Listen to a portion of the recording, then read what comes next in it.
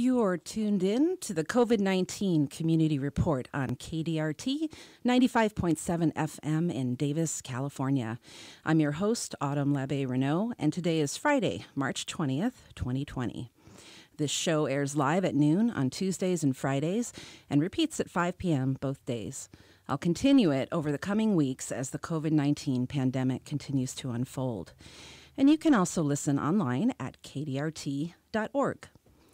My intention with this show is to provide a mix of community updates, local information, and call-ins from elected officials, community activists, and other leaders. Our guests today are Superintendent John Bowes of the Davis Joint Unified School District and Kate Mellon Anibaba, founder of the COVID-19 YOLO Community Response Group on Facebook. Throughout the show, I'll share a compendium of local resources, which I'll also post to the show's page at kdrt.org, along with the show archive, and you can contact me there as well.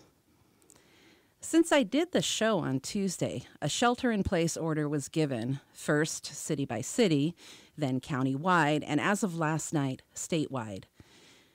We're all dealing with uncertainty and fear, and many are trying to figure out how to carry out our work lives from home with loved ones and pets underfoot. Others are alone and maybe truly isolated, and this is where our neighbor-to-neighbor networks and our other social networks will save the day. I'll be honest, our first DMA staff meeting via Google Hangout this week was not seamless, but I'm happy to report that channels 15 and 17, as well as KDRT, are on the air and being managed remotely. Much gratitude to DMA staff who makes that happen. Unfortunately, our friends at KDVS 90.3 FM, the campus station at UC Davis, are not faring as well. Station management announced March 18th it was shuttering the station for the foreseeable future, and they are off the air. They don't have automation, and with the campus shut down, they can't come in to manage their operations. We're reaching out to them. However, we're not sure how FCC rules may limit how we can help them, but I'll update this item when I can.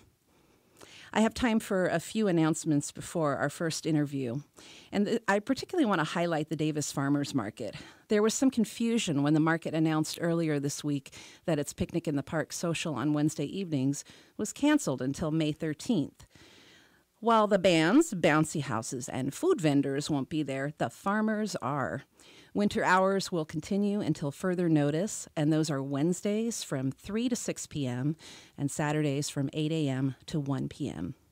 Market manager Randy McNear said the booths have been spaced further apart, and they continue to follow standards from the state and county health department, which are updated almost daily.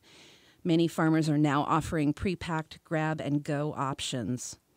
Certified farmers markets are an essential part of our community's food security, and even under statewide shelter-in-place measures, markets are exempt. You can find out more at davisfarmersmarket.org. YOLO Food Bank has stepped up in a big way, and they're out there delivering food to many who are now shut in. This has placed a tremendous burden on their available resources, and they're in urgent need of people to help deliver food, and they have many other needs as well. Call them at 530-668-0690 or visit yolofoodbank.org. And here's something I learned about just this morning. The California Department of Education has developed the California Meals for Kids mobile app to help families find nearby California after-school and summer meal program sites. It's accessible on iOS, Android, or Microsoft devices and available wherever you download mobile apps. The emergency meal site section may be used during unanticipated school closures, such as we're all dealing with right now. I'm not yet sure about its availability in languages other than English, but I plan to contact them and ask that question. In the meantime, questions can be directed to CDE Mobile, MOBILE, at cde.ca.gov. Okay, please enjoy a little music while I get set up for our call with DJUSD Superintendent John Bowes in just a minute.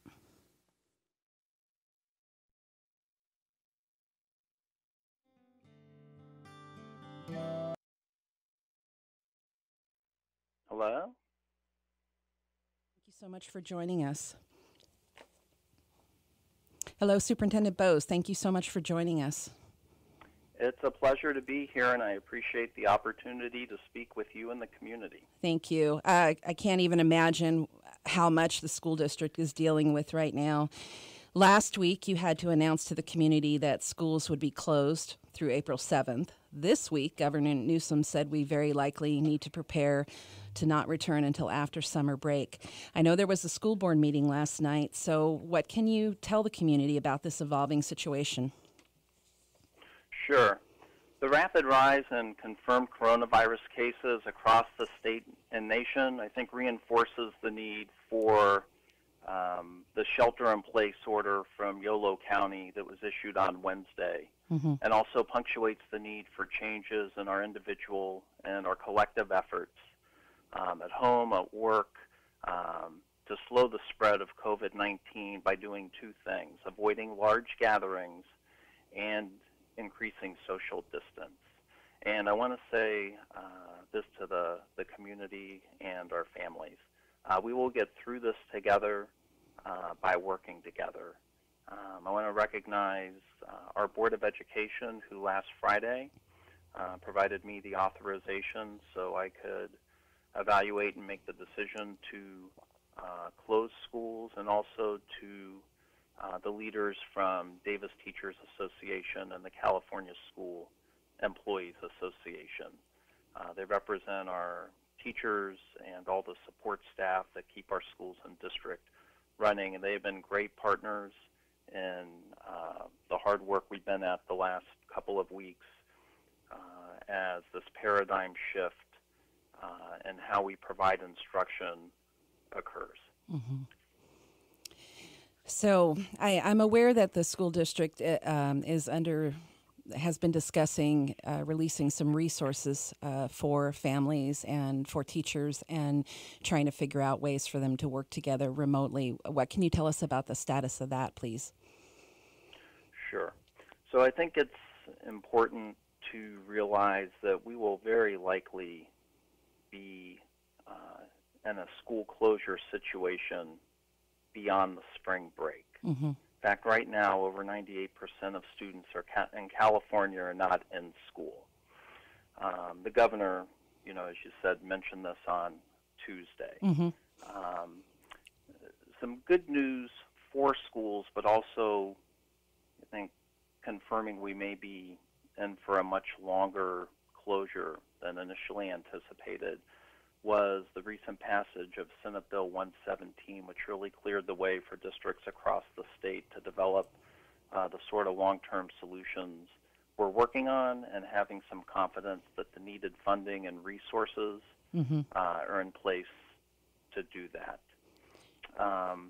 You will see later today the launch of the first of two phases of instruction that we'll be providing our staff, our families, and our students. And consistent with State Superintendent Tony Thurman's comments to superintendents across the state on Wednesday, we are focused on a solution that revolves around equity, access, and innovation. For sure, distance learning will look different everywhere. And we want to make sure that with a digital solution, every student in Davis Joint Unified has access to a device. And we have a plan in place to address what we call the digital divide faced by many of our students and families who are the furthest from opportunity. If a student or a family needs a Chromebook or internet access, we have one for them, and we'll get that to them. But it is critical that every student have a device so they can access instruction during the closure. In Davis, we all belong, and this has also been the guiding principle as we develop a short-term Phase 1 digital content solution, which will be released in just the next few hours, and then a longer-term, what we call Phase 2 distance learning program that will serve our instruction purposes for the long haul. So as I said, a website called our Home Learning website with supplementary materials and resources for students and families to voluntarily access at home will come out in just the next few hours. Okay. And that will take us through spring break. Now, at the same time, during this week and the next couple of weeks, we're utilizing this time in the spring break to plan for our long-term distance learning program. And we have learned that careful and thoughtful investments of time and energy that involve our teachers and administrators, the experts in instruction, and the creation of instructional programming has produced superior teaching and learning experiences and outcomes. So our teachers and administrators on the team designing this are literally creating materials from scratch, building up the infrastructure that has not existed before but is needed to sustain us through an extended school closure. Yeah, this is a mammoth problem. We have never encountered this before in our modern times anyway. It is a paradigm shift and immediately challenging districts across the county, state, and nation to, in the moment, reimagine and retool instruction in a new 21st century paradigm. And events are changing more rapidly, I think, than anyone could have anticipated. Definitely. The community can expect a regular series of messages from me, both on our Constant Contact email system, through social media, and web page updates. We are updating our web page daily, and you can just go to the front page of the DJUSD website for any immediate update, and then we have a coronavirus or COVID-19 dedicated page with more detail. Great. And how will the Board of Trustees continue to meet during this time? Will there be a move to remote meetings? So that was a question we explored at last night's board meeting, which was held in community chambers.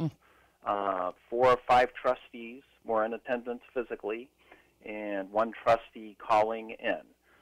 Governor Newsom has waived many of the Brown Act requirements, such as needing to have 3 physical people in the meeting room to attain a quorum or a majority of trustees.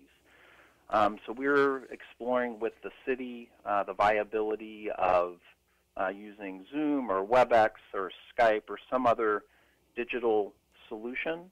The purpose of a board meeting is to conduct the board's business in public, and to the extent possible, we want to be able to continue to stream and capture the meetings so that they are available for view by the citizens and our families here in Davis. At the same time, we want to do our best to support the county health office's initiative to reduce opportunities for large gatherings and to increase social distance.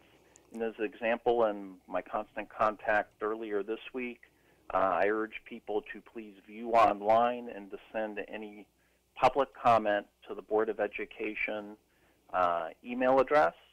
We had 7 comments that we read into the record last night. So there are ways to participate remotely in a meeting without actually having to be there. Great. I want to thank you for coming on and sharing these important updates. We're going to get ready for our next call, but also I assure you I'll continue sharing the information I get from you out via the show and the website. So thank you again, and this has been Superintendent John Bose with the Davis Joint Unified School District. Thank you for the opportunity to speak with you and the community. All right, Autumn. thanks. I appreciate it. Bye. Bye. Okay, we will be getting ready for our next call, and I think we have just a little bit of music before that happens. Okay, we're hoping to get another call soon. In the meantime, I'm going to go ahead and read an announcement. Here's a bit more on getting people fed. Davis Night Market is open with new rules to conform to social distancing.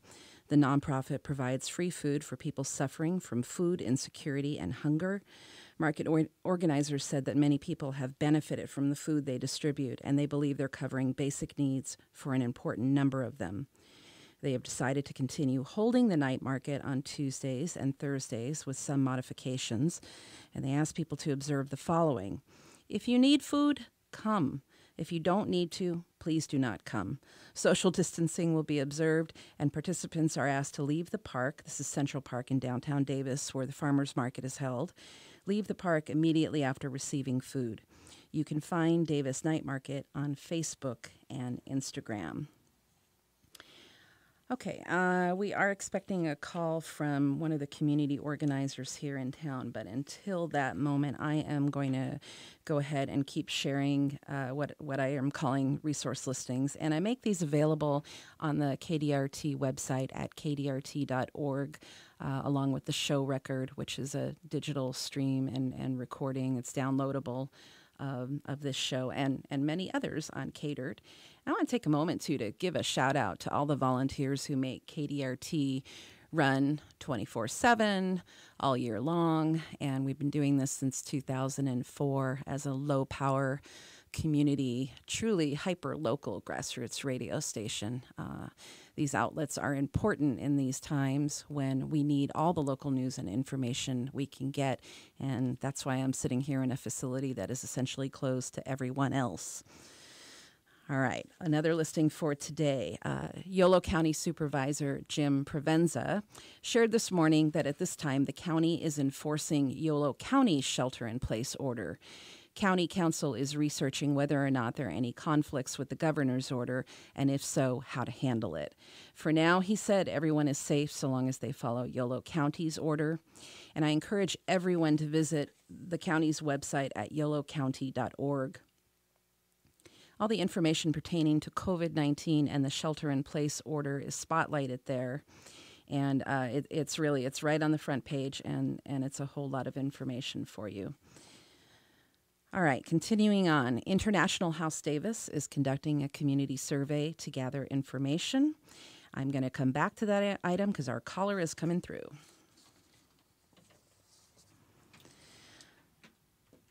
All right.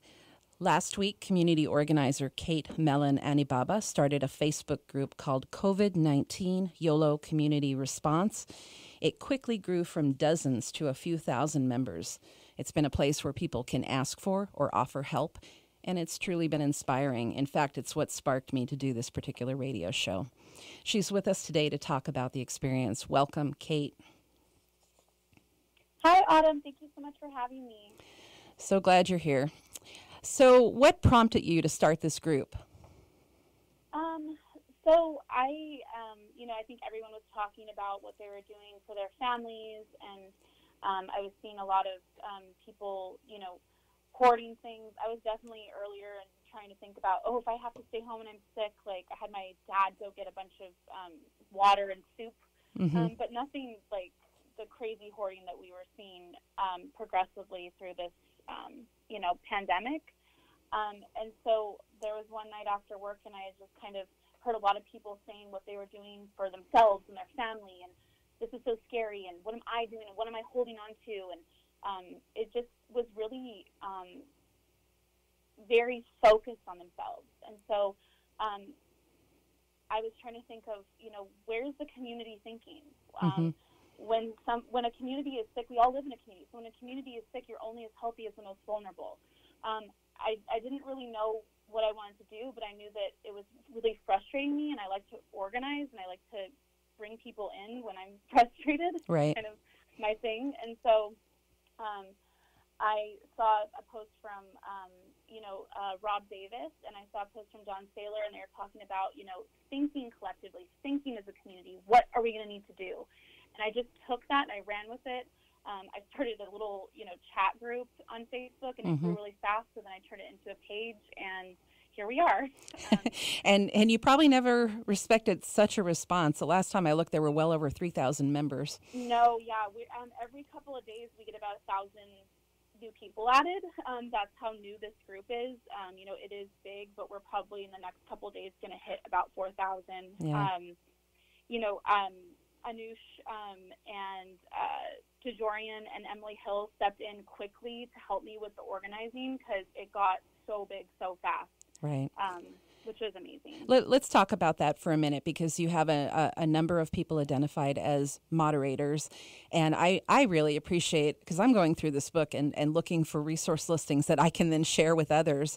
And I really appreciate how everything is tagged. So how many moderators and what does it take to keep this going? Yes, this is a huge part of why this group is so successful. And it almost chokes me up to see little behind the scenes of how this works. I wish everyone could kind of get in there, but that's not the purpose of it. We have myself as an admin and Anush Stejorian, who have been a huge part in kind of keeping everybody organized within our own moderator group. Our moderators include Emily Hill, Devin Adams, Leah Dara, Calissa Hickerman, Adrian Ritchie, Joanna Breisner, Ruby Cosgrove, Natalie Moo, Sophia Osacampo, and then Adelita Serena, and then, of course, my mom, Dory Mellon. We have a huge group. We have so many skills that we bring to the table collectively. We have a scientist, a person that works in healthcare, a librarian, community organizers, analysts, small business owners. We're on top of it, and we've been praised for our information being accurate. We do a lot of vetting, making sure people are in Yolo County. We want this group to be useful, and to be useful, we have to work super, super hard to keep it that way. Yeah. We have folks putting in so many hours. It's almost like a business, the way we're structured. Everyone has their talents. We bring issues back to our own mod group to discuss and figure out what we're doing. People are having to deal with fighting on this group at 3 a.m., and folks are stepping up. It's incredible. I want to point out one thing. We are a group of all women except for one, and I'm not surprised at how amazing this is because of that. We are, a well-oiled machine, and again, we're taking on this task, but we're also, a lot of us have full-time jobs. We have children that we're figuring out how to take care of right now. And doing this, we're amazing. Right. I know you yourself have two very young children, so I just want to thank you and thank all the moderators and really all the participants. I have seen such kindness and generosity coming forth in this group, and really that's a beacon of hope for us all right now. There's also a lot of information, and so much of it is daunting as we're getting reports from the county supervisors are sharing information and county health is sharing information, but again, the kindness, the generosity, and the people looking out for each other is phenomenal. Yeah, I had one last thing that I wanted to say. We see that a vast majority of us are all having similar worries at this time and are scared. We're worried about our finances, getting factual information, our families, resource accessibility, folks that are, having, food scarcity, but also folks that have plenty of money, but they're just looking for toilet paper. It's a huge topic. Right. It is. We must remain calm and vigilant and not wait to ask for help, but also not wait to offer help. And that doesn't mean just offering money. That means offering, figuring out projects. That means stepping into volunteer roles. A lot of this stuff is going to be done, behind a phone, behind a computer, not face-to-face organizing, but we're going to have to find ways to funnel all this fantastic community energy into productive projects. Right. So, we created this network to benefit all our communities. No one is alone. We want everyone to know that you may be isolated, but there's many people that are feeling exactly like you. Please reach out. Please join the group. You can always, silence the group and check in with it if it's overwhelming. You can always search topics. We do a great job of labeling things that you might be interested in. We have a huge, strong, amazing community in these unusual times, and we need to, harness that. And this is a space. Yeah. Thank you again so much for your work and for calling in. And take care, and I'll see you online.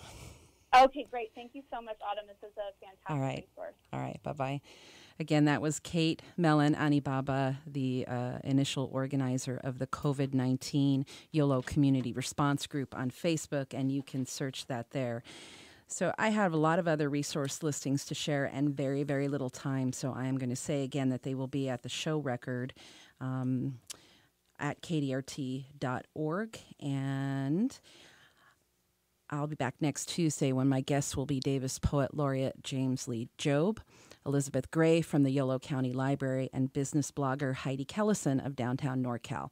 Next Friday, we'll check in with Yolo County Supervisor Don Saylor and also hear from someone at Yolo Public Health. Stay home, wash your hands, be kind.